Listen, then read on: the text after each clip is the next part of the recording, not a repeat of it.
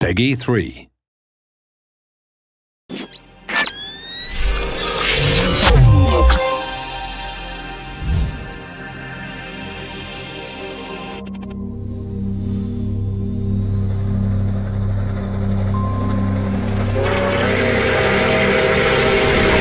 Trainz a New Era really is a whole new beginning.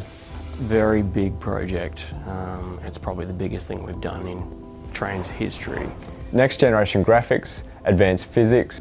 Refactored everything, rethought everything. Trainz delivers pretty much everything you've experienced from Trainz in the past, but then we've got a bunch of new features on top as well.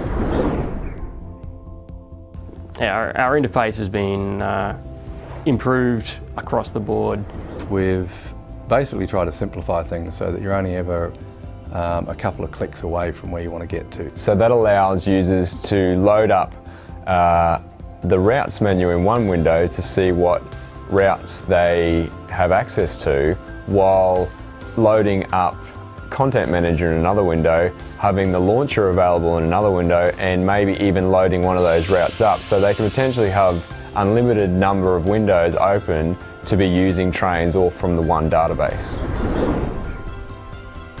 Several years ago we decided that we had to create a new underlying architecture for Trainz to take us into the future.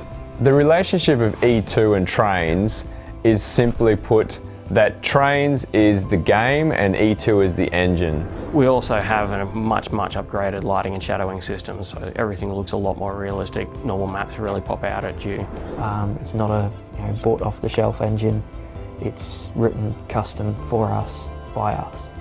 What it means to an everyday gamer is that you're going to get much better graphics, you're going to get much smoother results. As you move around the world, everything's going to stream in smoothly. They're going to get the best experience they've ever had in Trainz. They're going to be driving along. Driving through a forest, and all the trees having a shadow on the ground, cast dynamically from wherever they happen to be. You see that tree waving backwards and forwards? The shadow moves at the same time. It's brilliant. And to have that cast across the track and onto the side of the train and whatever. Particles like smoke and weather glide off the terrain. Smoke won't penetrate through tunnels or penetrate through a bridge. It will billow underneath it and billow around it. So you get some really cool results visually from that kind of thing. That and the lighting effects are much crisper, much deeper. You get more bright highlights, more specular, more reflections, more bump maps. It brings a lot of detail out in the world. The loco is going to be ramping up, the smoke's going to be billowing in their face. There's going to be no pauses whatsoever, because the engine is going to be taking care of laying off all the processing it needs to do to multiple cores and not getting bogged down on one core having to do everything.